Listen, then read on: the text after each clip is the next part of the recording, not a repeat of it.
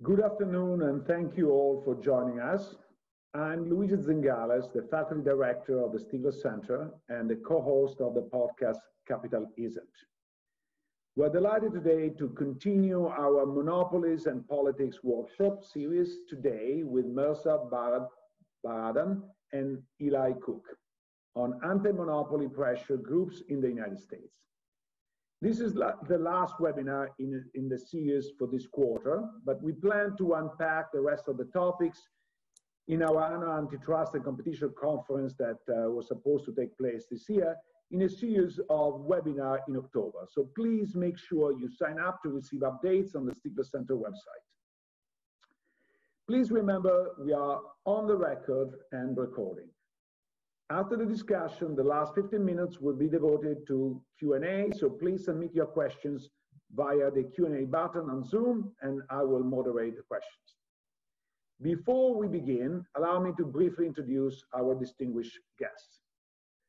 Mehrsa Baradaran is a professor of law at the University of California at Irvine School of Law. Previously, she was the Robert Cotton Alston Chair in Corporate Law and the Associate Dean for Strategic Initiatives with a focus on diversity and inclusion efforts at the University of Georgia School of Law. Mehrsa writes about banking law, financial inclusion, inequality, and the racial wealth gap, among other things. She is an award-winning author of 2 books, How the Other Half Banks and The Color of Money, Black Banks and the Racial Wealth Gap. Eli Cook is an assistant professor of American history at Haifa University in Israel. He received his PhD from Harvard University and is the author of the award-winning book, The Pricing of Progress, Economic Indicators and the Capitalization of American Life, which discusses the rise of economic indicators in the emergence of modern capitalism and the contested history of English enclosure, Caribbean slavery, American industrialization, economic thought, and corporate power, among others. So I'm going to start by asking 2 questions, one question each to Eli and Mehrsa, and they will speak for 10 minutes each, and then we're going to have a more intense debate among us. And to Eli, I want to start by asking, we know there is a long tradition of antitrust in the United States. The United States is the country that invented antitrust back in the 19th century. And so I want to start with the earlier part of this history and understand, to some extent, the political economy of the early antitrust creation and enforcement. So what are the coalitions that supported the emergence of the Sherman Act, from the grunge movement to the emergence of the Sherman Act, and how it unfolded during the progressive era, so up to, let's say, the Clayton Act. The floor is yours, Eli. Thank you, and thank you for having me. This is a great opportunity. So I think I'm going to give this very briefly the standard narrative, and then I'm going to challenge that a little. So the standard narrative is usually, when people talk about antitrust, they really stress the progressive era. The Gilded Age is perceived of this era of rampant concentration and giant monopolies, and then these kind of middle-class, white, upper middle-class, even reformers came along with some presidents, your Roosevelts, your Woodrow Wilsons, and they kind of really instituted these regulatory, mostly reforms that were kind of really meant to challenge kind of like the big corporate power of the Gilded Age. And I think this standard argument about kind of the move from the Gilded Age to the progressive era is very much still with us. And even the term progressive era shows how we have framed the history and periodization.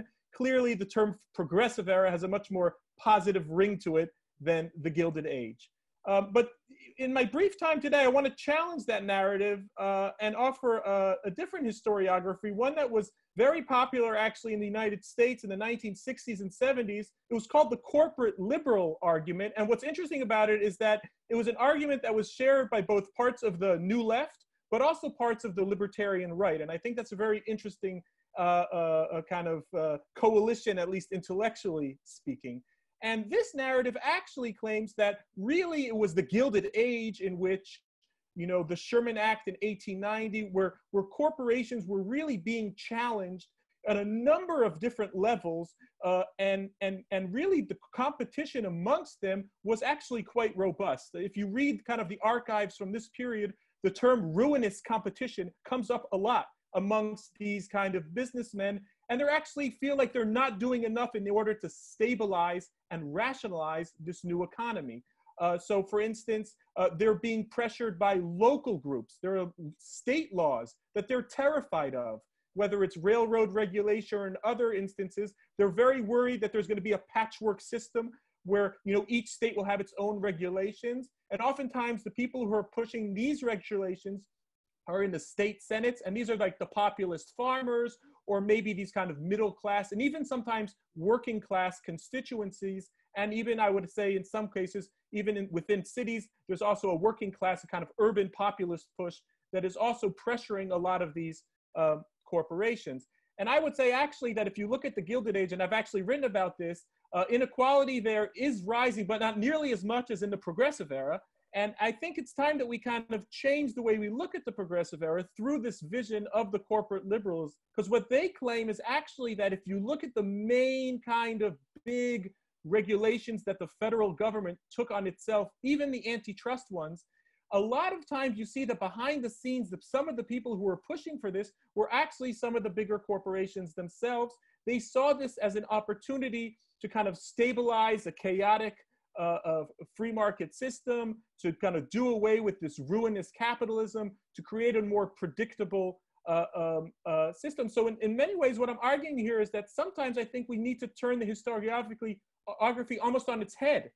Instead of seeing someone as Roosevelt as this great trust buster, I think we need to see him as someone who is very critical about certain forms of economic concentration and certain forms of monopoly. But on the other hand, in many ways, he was naturalizing and legitimizing many other forms of bigness.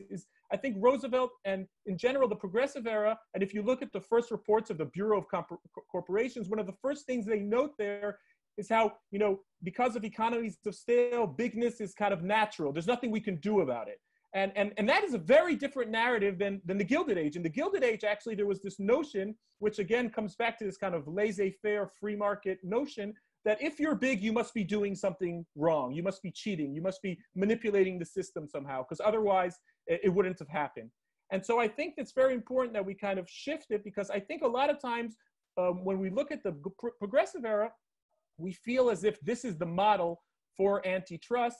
And when I look at it kind of broader, I think that actually you see that a lot of the problems we're dealing with today with monopoly and concentration is actually problems that in some ways began with the Progressive Era. And here I'm talking mostly about these kind of big technocratic institutions, which can oftentimes suffer from regulatory capture. And I think this dream that the progressives had, especially kind of these reformer, elite, white middle class, of these kind of experts that will depoliticize the economy and they'll take over, and I think that's a very dangerous way of looking at things, because I think in the end, usually our regulatory institutions are going to reflect our politics. And if we have great power asymmetries within the society and within the difference between labor and capital, that's going to reflect itself in these regulatory institutions. And sure enough, if you look at the Federal Reserve, the FTC, the ICC, and all sorts of other institutions in this time, you see that they really didn't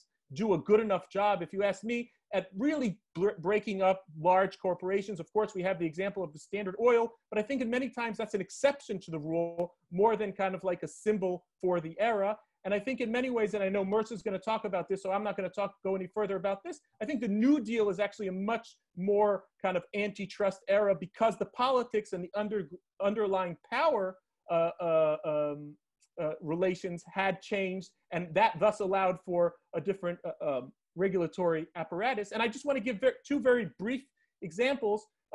Today, there's wonderful literature about how the consumer welfare standard with Robert Bork in the 1970s and 80s really led us astray, and it created this kind of efficiency that doesn't minded argument that doesn't really look at politics. It doesn't really look at power. It basically said, if things are cheap, then it's okay to allow mergers to happen. You know, it doesn't matter if we're creating these kind of corporate monsters. And first of all, this was not at all the narrative in the Gilded Age. This was more of a progressive narrative where there was a time of inflation, there was a time of rising prices, and people were talking constantly about cost of living, cost of living. And I think one of the mistakes that we've made in the neoliberal era is borrowing from this cost of living argument a little bit too much to the detriment of kind of serious antitrust. And the other example I could give, although there were others, is of course the Federal Reserve. I think if you know the history of the Federal Reserve, I think it's a classic example. And oftentimes it's not lumped together with the other progressive reforms. But to me, when I look at what's happening to the American economy at this very moment in these days, I think it's clear that one of our obstacles to real antitrust and real breaking up of giant corporations is that we need to rethink the politics of monetary policy and the politics of who exactly gets, you know, this money that the Federal Reserve prints and who doesn't. And I think in this sense, if we, again, just to wrap up what I'm saying, we need to begin to look at the progressive era in a more critical way. Now, I'm not talking about Brandeis. Brandeis is wonderful, but I think sometimes Brandeis becomes kind of like the symbol of the entire era. And in many ways, I would say that I think in a lot of instances, Brandeis was actually on the losing side of the battle. And it was on the winning side where these kind of corporate liberals, these kind of forward-seeing businessmen who realized that we needed regulation, but they chose federal regulation because they felt that that was something that they could control more. And they gave up maybe a little bit of their own kind of power, but in many ways, they did so in order to legitimize the very corporate system that in the Gilded Age, I would say, from unions, from other grassroots movements, was actually under attack far more than in the progressive era. Thank you very much, Eli. Mehrsa, the second golden period of antitrust was the New Deal, and not necessarily the beginning with the National Recovery Act, but mostly afterward with the appointment of Arnold Thurham to the Attorney General. So what are the coalitions that supported this movement, and in what way is similar to what Eli was saying it's different?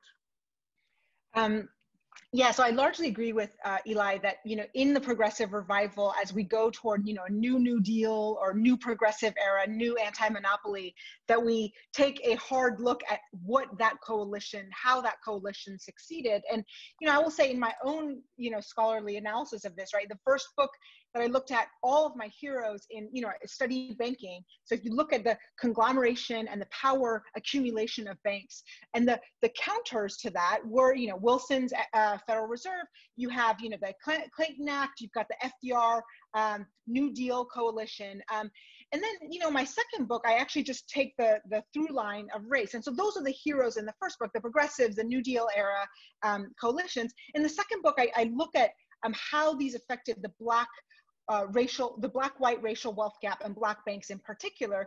And it turns out that the heroes of anti-monopoly and progressivism in the first book are the villains in the second book. They're the very same people, the very same coalitions of Southern agrarian farmers and, you know, to some extent Northern Democrats, but mostly it's a Southern populist to progressive sort of movement. And so I'm not saying it was necessary, that the white supremacy was a central part of this. I'm still working out what exactly it is, but I do have a couple of theories of what this could be. So localism, I mean, just kind of as an empirical matter, localism in banking hurt Black communities a lot. Localism in New Deal policy, localism in progressive policy was a way for white supremacist organizations in the South, and especially in, you know, through Farm Loan Acts and progressive Wilson era and New Deal era, any of those benefits, localism was a way to cut off Black labor from those benefits. Collective bargaining, all of that did not include Black labor. And then several Black economists, Abram Harris, who was the first Chicago Black economist, mentioned, you know, said that the only way for Black industry to succeed is for some branching abilities, specifically in banking. Though I'm not going to glamorize, I mean, Chase Manhattan did a lot of damage by, you know, taking deposits in Black communities and lending them in others. So this is not a, you know, pro-monopoly argument at all. And the other, the other thing, the caveat I will say before I talk about the other things is that the populist party, the early populists in the South didn't start that way. And so relying on some of C. Van Woodward's work and others, Tom Watson, Frederick Douglass, there was an early populist coalition was a, we're all in the ditch together, so to speak. We're all sharecroppers and the oligarchs are over there. So we need to black and white join forces to defeat the monopolists, the money trusts, whatever it was. But that coalition was not successful. And it wasn't successful because they couldn't beat the Southern Democrats. And the Southern Democrats were successful using white supremacy as a tool to build a broader coalition that the populists were ever able to assemble. So theory one is this was an accident. It was an accident that it's just so happened that white supremacists and the racial ordering was, came up in the same breath as progressivism and anti-monopoly. That's one theory. The other is, political coalition theory, that it was a necessary political strategy to form a successful anti-monopoly, anti-power coalition. You needed white supremacy. You needed a we the people against monopoly power that excluded some necessarily. And part of that exclusion may have been that we have to feed some labor into the maw of industrial capitalism. It's not going to be white laborers. It's going to be some other immigrant or Black labor. That's a more. There's also a third, that there's a logical link to scientific progressivism, Darwinism, which was, I think you can't underestimate the influence of Darwinian scientific theories on progressive thought. I mean, the progressive era, it was a lot of reliance on science, specifically Wilson to, even FDR's brain trust until the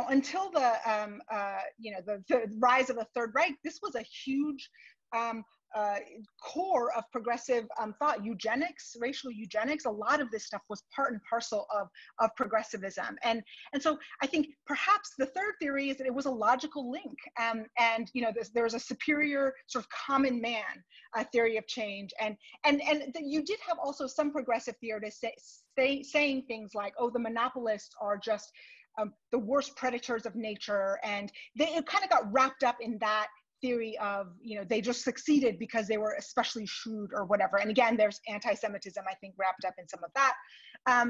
And then, so those are the three. The other thing, I think I will close off with is if you look at the current debate among the left, so the Sanders coalition, and then about analyzing the Trump phenomenon of the class versus race, how to build coalitions. I think you can trace that directly through, from Jefferson to Jackson to Wilson to, FDR to now. Class and race are inextricably tied, and they were also a useful way that class coalitions were built. And I don't know what to do with that, except to say that line, if you thread from Jefferson to Jackson to Trump, through to George Wallace, was a progressive tradition, and it was it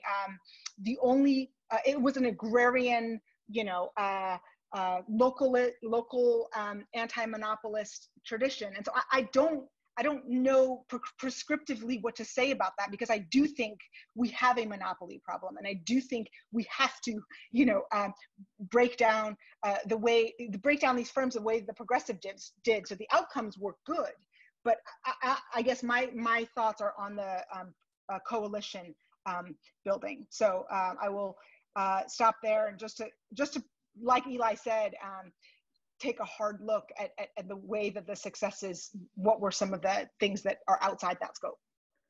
But Mehrsa, I wish you'd spend a little bit more time on the later part of the anti-monopoly tradition, and since the New Deal and the later part of the New Deal. So you all have read probably the book of Matt Stoller that defends Putnam as his hero, and to some extent push under the rug the fact that was not exactly progressive from a race point of view. How do you see somebody like Putnam, for example? Yeah, so one of the things I will say, and this goes again back to Eli. So Patman, I think, Patman was a Southern. I mean, he was, I disagree with Matt on these points. I think his heroes were, I think a lot of progressives, Stoller, among others, will say things like, they were great, but for these views on race, and it's a qualification. And I would say no, there was no coalition but for their views on race. It was part and parcel of their success, Patman included. And I think you can take Lyndon Johnson before he's president, and the way that he is able to rise in the Southern Bloc. I mean, the Southern Bloc was an impossible thing to surpass for any Democrat. Any Democrat had to get the Southern Bloc, and the Southern Bloc, white supremacy was among one or two top points. So the same bloc that passed the New Deal in the FDR era was the same bloc that defeated every civil rights bill that got to them, defeated anti-lynching legislation. So that, I think, it's not like a minor point. Oh, they were great, but for this thing, it was part of the thing. The other thing I will say is, like, if you take it down to the molecular level, on the cusp of the New Deal, FDR to reform banking. You have the Brandeisian concept. Again, back to Eli, I think Brandeis lost in a lot of ways. And one of the ways is, instead of breaking up and creating local banks, so let's say FDIC insurance was this, localism and supporting localism through public fisc. Brandeis was more of a public utility. Look, there are some things that are important, and so let's create a public option. That's my word, but he would say a public utility. So banking. Right? Banking, you can create a public utility in banking. And in that historical tradition, it was postal banking. We had live postal banks on the cusp of 1933. It was a very successful effort. It was taken up by immigrants who were coming from Italy, who were coming from, other European countries or other places that understood postal banks because they had it in Europe.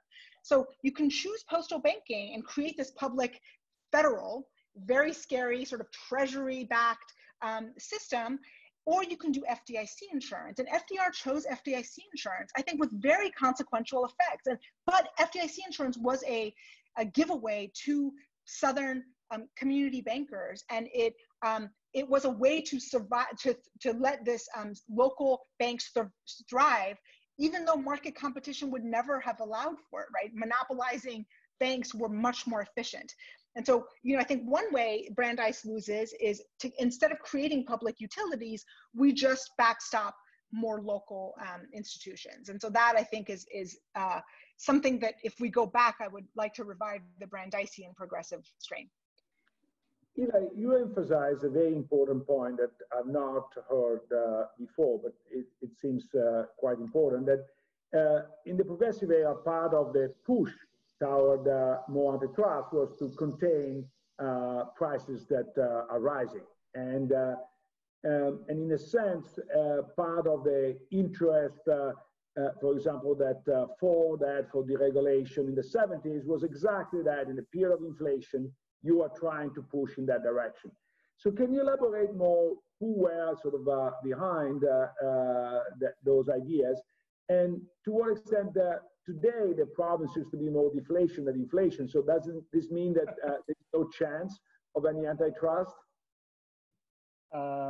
So it's a great question. So I think the key thing, I think, is that when you frame the problem of concentration only as an issue of prices, then very quickly, oftentimes, you discover there's something called economies of scale. And actually, a lot of times, these giant mergers and these enormous are more economically efficient. Now, the Brandeisian and the populist kind of vision was that I don't care if prices are cheaper. That's not the most important thing to me. There are other things that are more important than just lowering the cost of living. And we can talk about who exactly wins when prices go down, because remember, there's this whole issue here about lowering the cost of labor. So if I can lower the costs of goods, but I can also lower the inputs that go into human beings, this is something I write about in my book, then I can still profit from this. So in this sense, I think we need to really be concerned about taking these kind of arguments and turning them, instead of from robust political democracy arguments into something much more narrow about, you know, okay, what's the price of our iPhone going to be if we're going to let these two companies? And that, to me, is something that emerged in the progressive era, that language of talking about it only through prices. And that's the moment when someone like Nelson Aldrich, who in many ways I would actually consider a progressive, he's the, you know, also the brain behind the Federal Reserve. He and other people in these bureaus of statistics are creating these new metrics, we call them now cost of living, that in a sense, in the end, legitimize a lot of the monopolies that are being merged, just like the consumer welfare standards that would come along later. And I want to just add something to what Mehrsa said, and about Matt Stoler's book. I think the race thing is really crucial. But if you look at Wright Patman and see him also as a racist, which I agree, is he's still, the narrative here really doesn't make sense as the progressive era being the key moment. Because of course, Wright Patman, he's really coming out of the populist tradition. And so I think what you talked about the public choice is really important. I think one of the key differences between the progressives and the populists was that when it came to, you know, things like money, the railroads, what I would call the infrastructure of the market, the populists wanted to nationalize it. They wanted that to be run by the government, and everything else would be small markets. So you would have, you know, natural monopolies would be controlled by the government, and then you would have a lot of small competitors. This is not the vision of the progressive era. The vision of the progressive era is, no, we're not going to nationalize the railroads like the populists wanted. We're not going to nationalize the banking like the populists wanted. And I encourage people to read Thomas McCune's sub-treasury program. It's a brilliant idea about how you can use these wheat silos as ways to create. But no, what they want to do is regulate these private monopolies. And one of the arguments that I make and others make about this consumer liberal is that you better have really strong regulators if your plan is to regulate these giant private monopolies. And I'll just add one last thing about the public option, which is crucial. You can have public options and still talk a language of competition and antitrust, because you're creating a public option that will compete with the private ones. So I think that's also something that's lost oftentimes in these debates. And I agree that Brandeis also saw it this way. No, so maybe is the inference for where I sit, but when I hear Eli talking about basically the antitrust movement in the progressive era being captured by basically the large producers, it sounds very much like Chicago and Stigler at their best.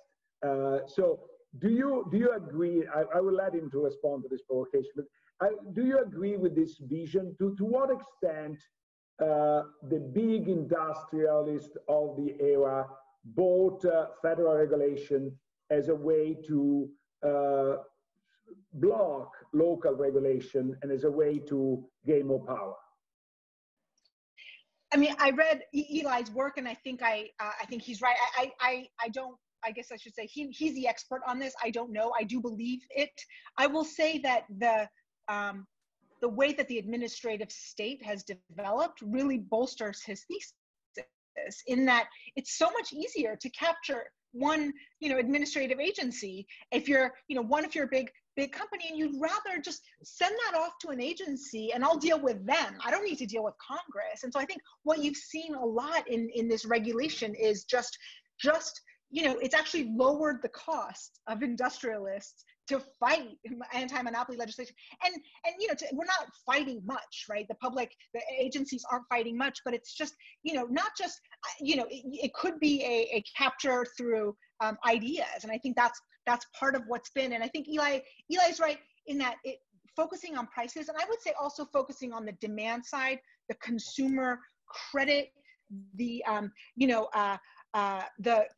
way that so much of the progressive era reforms focused on building consumer consumption. So it was very demand side. It was also very credit based. And there's lots of historical accidents or reasons why we're at that level. But it was, once you create that consumer credit economy as a way toward reform, it really only goes one way. And I think we are looking at the financialization. So one is financialization, and two is just debt as a way to bridge the gap that labor activism has not been able to do. And so I think this is where, when we're looking at the new progressive reforms, and I admit that I fall into this as well. A lot of my solutions are like, okay, well, what credit program can we use? And part of that is the constraints that sort of neoliberal, the CBO office and the way that we think about budgets and deficits has really constrained our thinking that you have to use credit. But part of the use of credit was this progressive era, ideology of demand side focus and creating consumers and looking at prices, as opposed to the Polanyi, I guess, looking at political economies. We had earlier in this series Thomas Philippon. I don't know if you know him and his work, and he's a big supporter of the view that the European Union is this great enforcer of competition and so on and so forth. But if I have to use your lenses and look at Europe from your lenses, I get a much different perspective, because this is there where large corporations are trying to centralize in Brussels all the power to capture them and to actually reduce competition, be more influential over all the stuff. So where do you fall in this spectrum? First of all, I want to answer your provocation, because it's true. So Gabriel Coco, he was a real leftist who wrote about this corporate liberal argument in the 1960s. And when the book comes out, who of course loves the book more than everyone else? The libertarians are like, oh, finally someone who's talking about regulatory capture. And Coco got very upset. He was like, no, that's not, that wasn't my point. But I think it's exactly the point that there is a shared notion here that I don't think that you can just assume that the technocrats are going to be on the right side. Experts oftentimes come from very elite classes. There's a class analysis here that can't be ignored. They're oftentimes, by the way, white, usually. They're oftentimes usually men. And so, and also, of course, exactly as Mehrsa said, it's much easier in some ways to send the lobbyists out to one place instead of, dealing with these grassroots movements. Of course, where I differ, though, from the Stiglers of the world is with our solution. And I would say that what we need are much more robust democratic movements that allow us, and in some cases, I would certainly offer public options as a much more powerful way of dealing with the problem of monopoly than, obviously this idea that if we just break things up, things will remain small and tiny and so forth. So, and to go back to the New Deal, I think Roosevelt in many ways was on my side. I think if you look at the TVA program, that was a program also about creating a competition in energy. And I think in other instances as well. So absolutely. About the EU, I'm not an expert on the EU. I'm a little surprised, though, to hear this argument being made, because it certainly does not kind of feel right to me. I don't know. I know that the concentration problems in the United States are worse than they are in Europe, but I can't really speak to what happened since the EU came aboard. But just kind of my historical instincts tell me that when you create depoliticized institutions, and I think in many ways the EU is a depoliticized. No one really cares when there are elections for EU. And I also like to give this example when I talk about American history. In the Gilded Age, while it was only white men, 80% of people were coming out to vote to decide about political economy issues. Once the progressive era came along and it became this realm of, oh no, we're going to let the experts decide. If you look at the percentage of people who are voting in the 1920 election, it's like 52%. So it really drops. Of course, now we have to include women, but that's not the reason that the drop is happening. So in my instincts tell me that relying on unelected technocrats in Brussels is not the way to kind of create a robust anti-monopoly tradition. Okay, I buy that, but I am more skeptical about the public option. I come from a country that has used the public option a lot. And I have to say, if you know anything about Alitalia, for example, you know that the public auction has not been a success in Italy. So either it's been a disaster from an efficiency point of view, or even from a political point of view, because I don't understand how possibly, if you have such a concentrated power structure, that capture all the agency will not also capture the publicly owned company, the state-owned company, because in Italy, who appoints the CEO of Eni, the largest oil company, is the government. But there are groups inside the government, the same political groups, that influence the government, influence the regulator, influence also that appointment. But then that appointment multiplies their power. So I'm not so sure that the public option is really a way to deal with your issue. How do you respond to that? So I will say, I mean, of course, yes, there are a myriad public options. I mean, you could look in the United States to the GSEs, right? Fannie Mae, Freddie Mac were essentially public-private. I think they were more private when they started having problems, but public options, the FHA, something I write about in the New Deal, was a public mortgage guarantee that created redlining in America. So of course, government bureaucrats can be just as, captured and terrible to minority races than can private. But the key of the public option on this monopoly conversation is, you can defeat monopolies in two ways, right? You can compete with them and kind of diminish their market power, or you can break them up and rely on small businesses to sort of meet those needs. And I think the track that we've gone, the progressives went down, was a very, it's a Jeffersonian, like, just break it down, make it small, and that is equivalent to liberalism. And I think that's where the Stoller tradition, the Wright-Patman tradition comes from. And I think there is a way to say that there is this other way to do it. And I think, if you look, yes, Italy's a bad example, and Germany certainly has bad examples of bureaucracies going awry, but there's also, the land banks in Germany. There are many, public banks, robust public banks in other countries that don't have the monopolization issues that we have. And so one way to defeat power is for a countervailing power, to use the Galbraithian sense, but true countervailing power, in that it is by the people. And I think this is one way that's different. And I know that the Italian democracy has its own issues, but at least with a public option, so if you did have a public type bank, you could vote out the administrators. If you, again, like, I want to compare, apples to apples and oranges to oranges, not say like, well, we have a, crappy government, so anything is, our democracy can't fix these problems,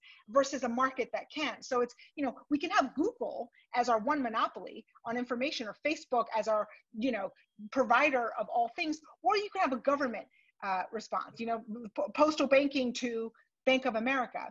And, I think you have to just compare the apples to apples. With Bank of America, you actually have no way to vote out those board of directors, no way to change those things besides, activist shareholders and things like that. And if they suck up enough of the market, you actually can't regulate them in a way that you could, if our democracy worked, to do so with a postal bank or something that was a public option. And so, yes, of course, governments are just as bad as markets, but this is one way to beat monopoly once you have that kind of hold on the market, like in banks or in tech.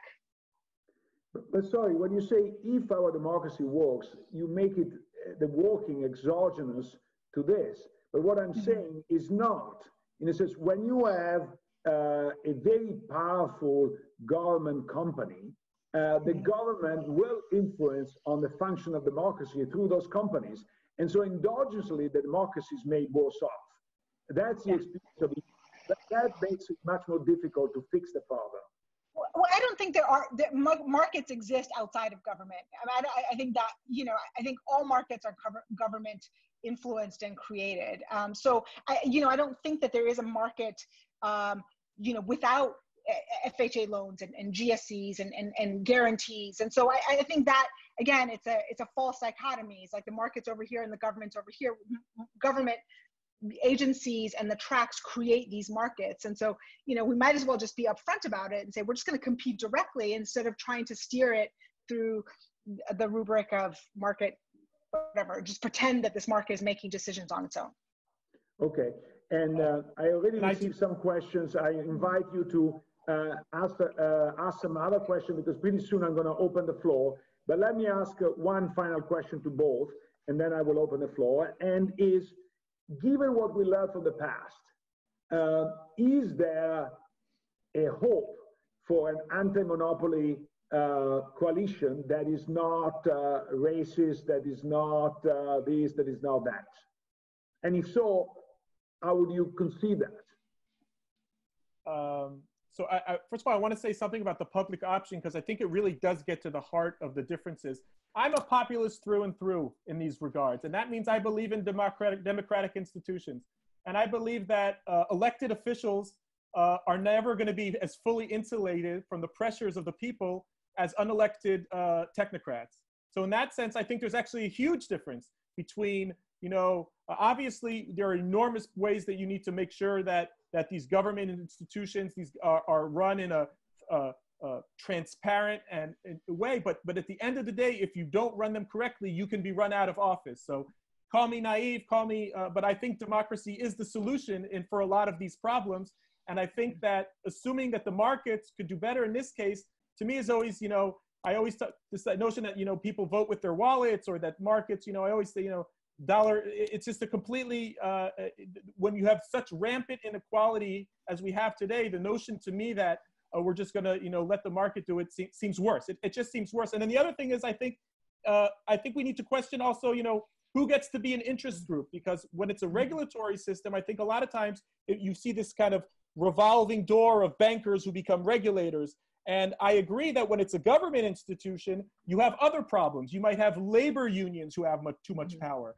Frankly, I think we're in a position right now in America where that should be our worries, that the labor unions have way too much power in government-run offices, and they're, you know, I think we've moved so much to the other side that I don't think that's the thing that we need to fully worry about. And of course, the other thing is so simple and obvious, but, you know, when these are public-run corporations, I think the amount of kind of wealth that can be extracted and kind of siphoned off to private people is just much less. At the end of the day, you know, sure, there's going to be maybe nepotism and inefficiencies, but it's nothing like the enormous amounts of wealth that are just pouring into the hands of a very, very small amount of people within the private market. Now, about the racist question, I think about this a lot. And to tell you the truth, to me, it's still a riddle. Like, what is it about this kind of antitrust, like you were talking about, local, small, kind of competitive, that somehow seems to not be compatible with a more progressive racial vision? And all I can say is that wasn't everything in American history racist? Wasn't the New Deal also racist? What isn't, you know, any time that we've tried to institute government reforms, look at Social Security, the most socially democratic, you know, anti-market institution, and that was super racist at first. So in this sense, I think the lesson has to be just don't try to learn anything from the past, because there are reasons the statues are coming down. And on the other hand, I do think we need to have a serious conversation about, you know, what can we do with all of these different kind of tools in our toolbox in a world where we take the racial issue really, really, really seriously. And I think that's a huge challenge. I really do. And I'm not sure. I think this comes down to, the only thing I can say is that, to me, there is something about labor unions and other forms of kind of grassroots institutions that seem to be becoming more and more racially diverse, that they could perhaps become one of the pressure groups that kind of can really change what's happening in kind of like the big hallways of Congress. Yeah, I mean, I think I'm on the same page as you. I'm also a proud populist. You know, I think the more, I mean, this is a hard moment to say this, but I think the more votes, the better. I mean, I know that we keep talking about, you know, I think the instinct now is to, like, no, take away the votes from some of these people that don't know what they're doing, you know, but I think that that's a flaw in our democracy. I mean, the Electoral College, the gerrymandering, the money in politics. I think if you reform all that and just create a pure vote, and again, like, back to what Eli was saying, everything is about race. And then before it was about race, everything was about slavery. And so the way that we're dealing with this constitution that was meant to uphold this very, specific system of labor exploitation, and yet we're still constrained by these checks on the vote and the democracy. And so I think, yes, I believe in that we can beat sort of, the monopolies and the power centers. We need to do it through more votes and more open channels of democracy. And it's maybe naive to think that it can't be done, but it would have to start with that. It would have to start with votes counting more and not less, and votes and the experts. I'm ambivalent as to what they're in charge of, but it can't be monetary policy. It cannot be a Fed insulated, from all political voice, all voting, funneling money to certain sectors, and that is not a democratic structure. And I think, what do you want? Like, the Trump voters of the world deciding monetary policy? No, but there's got to be an in between here and there. I sympathize with the idea that we want more votes, but going back to the failure of public monopolies in the United States, we have one thing that is a local monopoly everywhere, where the union is very powerful. It's called the police. And it worked terribly. And it says, if there is a place, and now we are facing the issue. Why? Because the union is very powerful, is controlling everything, and is controlling the electoral process, because mayors cannot run without the support of the police. They are funded by the police. So if you want to transform all the governors of America into police, I'm not so sure you're going the right direction. Eli. I've been waiting for this talking point. In the last few weeks, we've noticed how the police and the unions have become bleeding together, and I've been anticipating these arguments. Look, I think there are a lot of problems with the police. I actually feel that unions is actually a small part of it. I think that there are bigger issues at stake. And frankly, I think if other groups in our society were as unionized as they were, then maybe we could challenge these. But I think in this regard, I think it's painting all labor unions through the brush of the issues that we're having now with the police. I think it's a problematic argument to say the least. I think in many other places we see that unions are the most diverse, the most non-white, and I don't think there's something inherently intrinsic. But I will go back to what Mehrsa was saying about the funneling of money. I think what's happening today, the fact that we're not seeing municipal bonds being bought up by the Federal Reserve, and instead we're seeing only money funneled into the biggest corporations. I think this gets back to this language of depolitizing, because what the Federal Reserve says, oh, we can't do that because that's political. That's something that we would be playing favorites. And so what's happened is this weird world where the stock market and private capital markets can get unlimited amounts of credit because that's not political. But the very governments that we need, I was just reading an article now about New York City is going to have to fire 22,000 city workers. They can't get the funding they need because of this language of kind of what's political and what's not political. So I'll just, I think, end with that. And on the police, I think, sorry, go ahead, Luigi. No, you're good. No, I mean, I think, again, like it goes back to race. It's the least egalitarian organization in America. It was created, if you look at W.E. Du Bois's theories on capitalism, the police was created to enforce a certain labor structure. It was innovated in the South to police Black labor. And I think, to use the police as an example is to just point exactly onto the problem. The police don't, brutalize all of us equally. They're hardly a presence in white suburbs. And so I think the police union is part and parcel of the problem of just police. Like, you're going to have a monopoly on violence, right? And then use that monopoly on a certain subset of the population, then we can't extrapolate any lessons from that apply to the broader economy. The police is just the weapon. And I think looking at histories of Iran, the Iranian Revolution, where it was there was a populist anti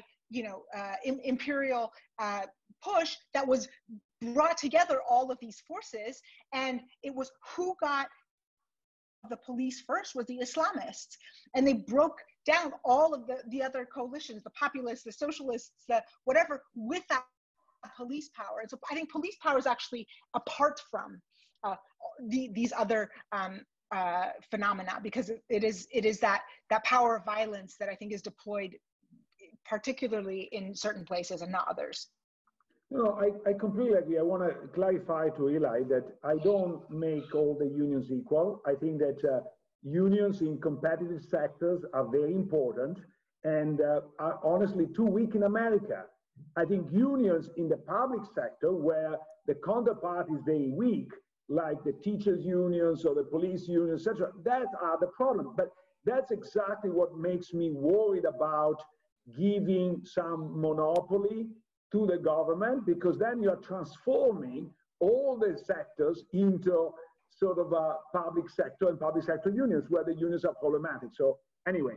No, I understand that point. And I have to say, right now, I'm from Israel, where we have these bigger questions about public unions.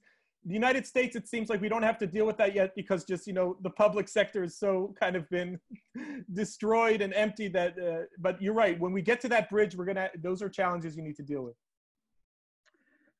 And by the way, it's precisely because the police was so powerful, was a monopoly, state monopoly, that the Iranian Revolution could take over.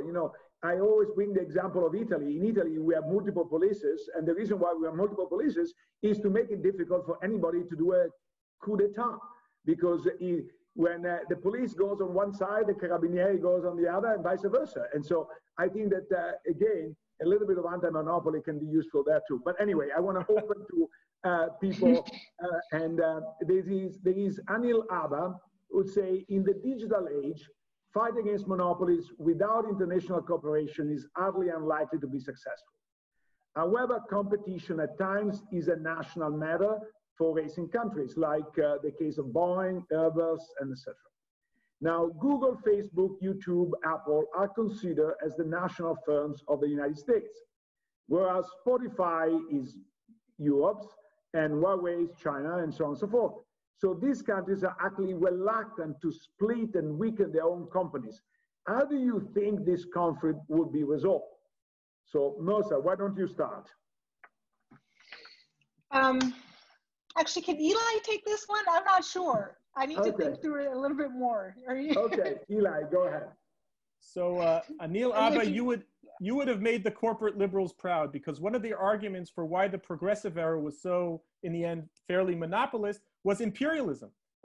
For those who don't know, it's the progressive era that really we see America and giant American corporations beginning to export a lot of their goods and beginning to care about markets, outside of the United States. This is when they conquer, Cuba and the Philippines and the Spanish-American War. Mm-hmm. And I recommend people read William Appleman Williams, a great historian from about 50 years ago. And he made this exact argument. He said, one of the reasons that governments became pro-monopoly was because they felt that they were competing with other countries. And therefore, if they broke up these giant companies, they would be hurting their stature in global competition. So I think it's a fantastic point. I think it shows that a lot of times domestic policy and foreign policy are very intertwined. And I think that in the end of the day, America made a very clear decision, and they decided that it was more important for them to be an empire than it was for them to have, small competitive businesses. And I have to say, all I can say as far as, how do you solve this problem is that I think in some ways it might be a matter of priorities. It might really be a question of, yes, I might lose some of my market share overseas if I break up Facebook or Amazon, but I think it's worth it for the political equality and questions. But I don't have some magic solution in this case. And I think it's very important to remember these things are not happening in a vacuum. It's happening within a global competition and not just an internal one. I'm sorry, I don't know Anil who asked the question, but I think that you mischaracterized, at least maybe I read it poorly, but I think you mischaracterized a little bit his position. He's not endorsing his position. He's saying that's a political reality. So how do you win an election when Mark Zuckerberg, when he goes in front of Congress, as a note in front of him, remind all the speakers, oh, this is important for America. And this is an argument that whether you like it or not, fly and fly big time. And so what is your best shot at addressing this argument? Mehrsa, do you want to start? Yeah. So I was actually testifying in Congress last week, I don't know what happened to time, but talking about providing a public option, through postal accounts, for whatever it was. And the Republican talking point was that China, so the issue, and there's going to be another Senate conference on this, or hearing on this week or next, about whether we should go on blockchain, whether the Fed should, digitize the US dollar and put it on the blockchain. And the one argument that kept coming up was that the Chinese are beating us and that they're already doing this. And it was very much this imperial sort of, thing, which I find to be completely bogus. And I'm glad that Eli said empire, because I think the US empire is much stronger than the talking points seem to make it. And part of that is just the dollar supremacy. The dollar is the world currency, and a lot of that has to do with the size of our military and our monopoly on violence all over the world. China is nowhere near to competing with us on that realm. The fact that they are invested in US Treasury is it's mutual destruction, but more for them than for us. And part of this is, I think, the ability that, our ability to print money and our ability to dominate these sectors has everything to do with the empire building. And so I do think it is used as a rhetorical weapon, but there isn't a real competition anymore. I think if we're going to talk about monopolies, the dollar is a monopoly on currency. The EU doesn't come close. I think the Chinese currency doesn't come close. It is hard to reckon with. And so I think any argument that, oh, well, Apple will lose its share, Facebook will lose its share, I don't buy it. We're too far ahead. And, also, so what? I think you don't, Zuckerberg's, I listened to his Libra thing, right? Look at what happened to Libra. They're like, oh, we're going to go and do this thing. And it was just based on, competition with the dollar, and it fell apart. And I think you don't have to buy their talking points. I find them to be not at all convincing. Eli, do you want to add something? Because I have more questions are coming, and No, I didn't mean, no, I agree with what you were saying. I think this is a really big challenge, because you're right. These arguments fly, and people, and this is how, these big corporations become, more than just big corporations. They become ambassadors, they become, growth engines all over the world. And it's always been a big challenge. How are you going to, on one hand, create a very small, competitive, anti-monopoly economy inside, but still be able to, compete with the big boys outside? Mm-hmm. So there is Bruno Renzetti that asks, are referendums or some other form of direct democracy a good way to bypass interest groups and promote changes? What is the track record of these forms of direct democracy? Can democracy be captured as well? So who wants to answer? Mehrsa, you seem to, go ahead. Me, yes, democracy can be captured, but I think capture, if we're going to define it more narrowly, it's where a certain subset of people's interests are taken precedent over others. And so if you do reform democracy such that you do actually have a majoritarian democracy, I don't think that's capture anymore. I think it's just the majority's will. And part of it is going to be convincing the majority of people they could be wrong.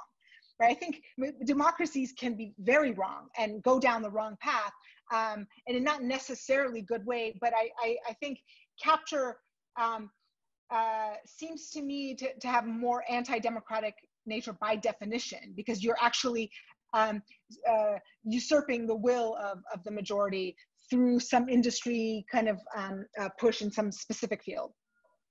Actually, as a reminder, John Matsusaka, who is affiliated with the Stigler Center and has presented many times at the Stigler Center, has a new book called, I think, Latham Rule, that documents precisely how direct democracy could be affixed to that. And we're going to host him at the Stigler Center in the fall. So, Bruno, if you're interested in more, that's the answer.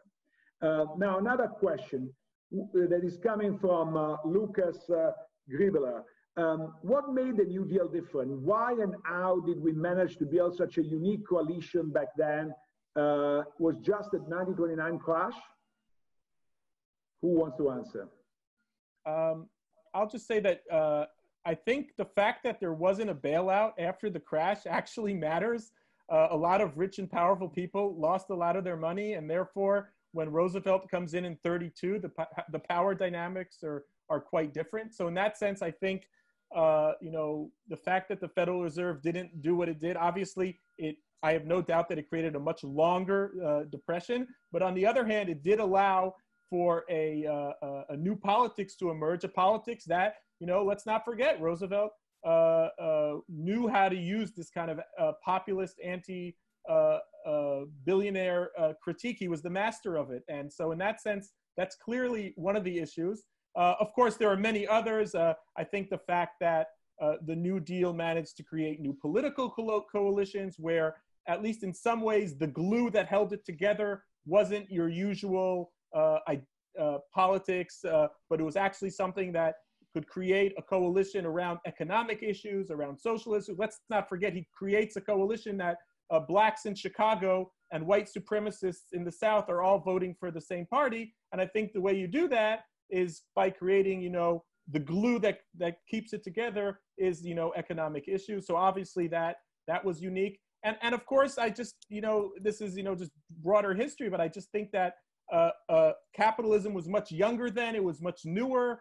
People were willing to, think outside the box. I think people don't realize the crisis of legitimacy that the market had in the 1930s that allowed creative solutions. And also, which of course, some of them were also clearly market solutions, but still it created kind of like I'll just say this, the 1930s in my mind are the most creative decade as far as economic ideas, maybe in history. So I know that Mehrsa has to run pretty soon. I want to ask one last question, and I summarize because it's a long question. That's to do with this person, Stephen Sklivas, is troubled by the suggestion there should be more political influence with the Federal Reserve, and say, why do you think political influence would improve monetary policy when its influence is pretty poor in fiscal policy?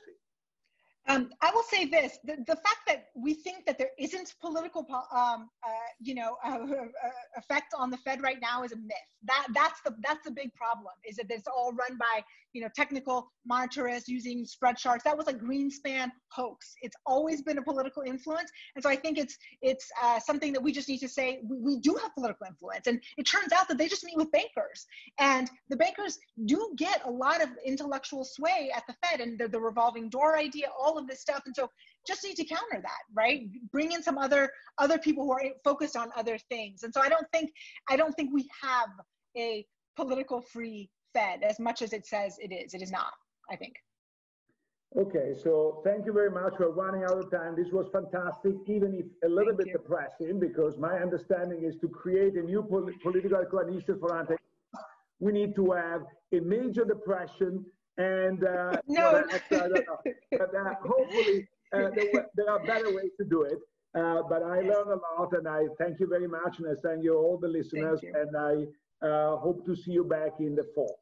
Bye-bye. Thank you so much. Thank Bye. you, Luigi.